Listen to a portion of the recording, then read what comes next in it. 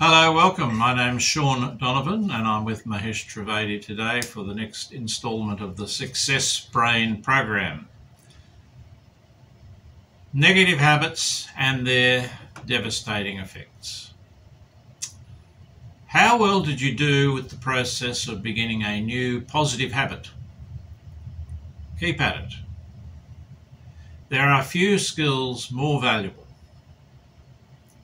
Imagine the difference in your level of success if you could develop new habits whenever you wanted. Negative habits can be devastating to your overall quality of life and also to your success. It's important to understand how negative habits can create serious challenges. Consider now all the habitual behaviours you exhibit that eventually lead to unwanted, negative situations in your life.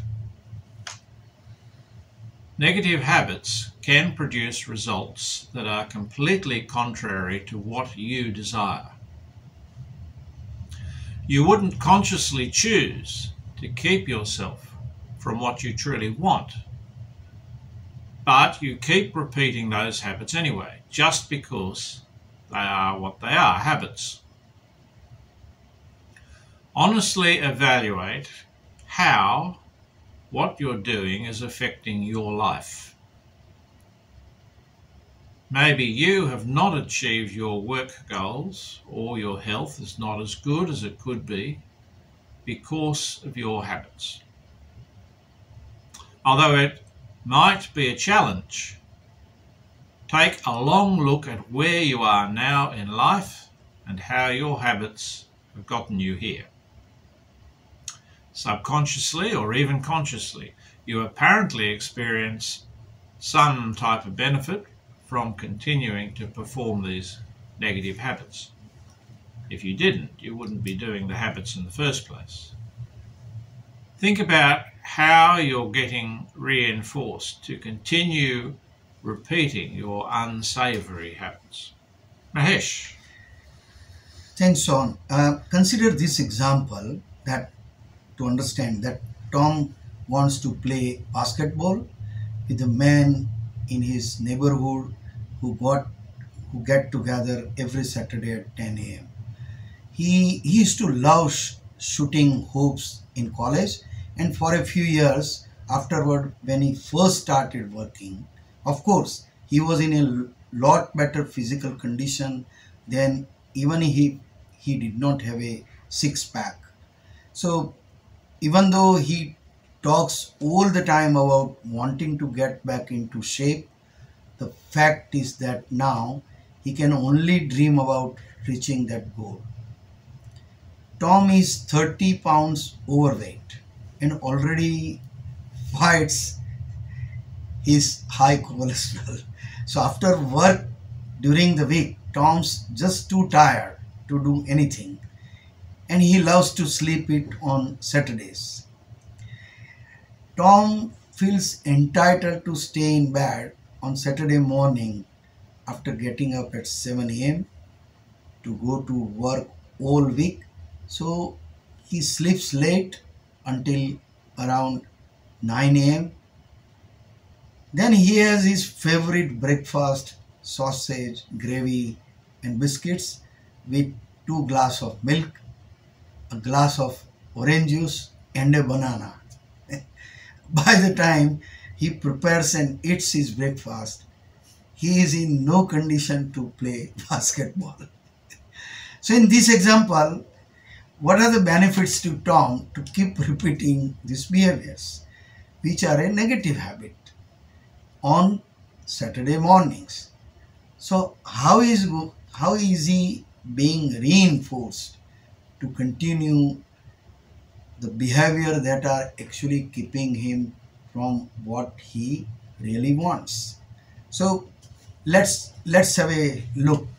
So number one, he gets to lie in bed longer, which he apparently longs to do. Number two, Tom loves the taste of his breakfast. So it feels like a decadent to him to eat a breakfast so full of fat, calories, and flavors. Frankly, it just tastes good. Number three, there are no real demands on him during these times. So he doesn't have to get dressed, go out, and accomplish anything. And number four, Tom deserves it. He's convinced himself that he deserves to lie in bed as long as he pleases, eat his unhealthy breakfast, and choose not to play basketball. So emotionally, he sends himself the message that after working all week, he can behave however he wants, regardless of the consequences long term. So, look, now the fact is that Tom's Saturday morning habits of sleeping late, eating a breakfast loaded with calories and fats, and choosing to avoid playing basketball sets the tone for this entire week and maybe even his life. Tom has consciously convinced himself he is doing what he wants. But is he really? After all, he is repeating a series of bad habits. He just keeps doing unhealthy behaviors every single Saturday of his life. So, which would be truly choose being in a good physical conditions by playing basketball and hanging out with the guys on Saturday morning, or continuing to stay in the shape he is in? Sean.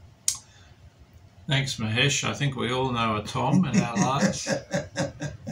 Take a minute or two to ponder the situations in your life you'd like to change. Are you like Tom, engaging in negative habits from which you consciously or unconsciously derive benefits? How are you negatively reinforcing your own unsavory habits? What do you say to yourself that encourages you to continue repeating the unacceptable actions?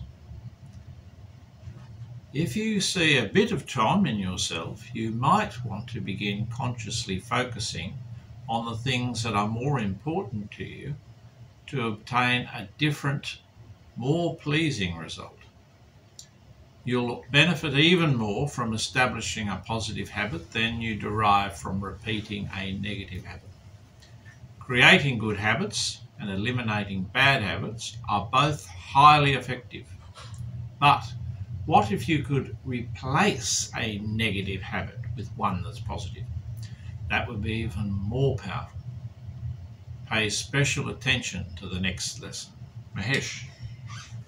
So let's now wrap up our lesson with get started on the tips for this lesson.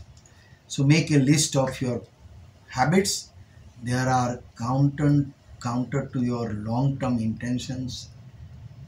Consider everything, even your tendency to watch TV when bored or stressed might be a negative habit.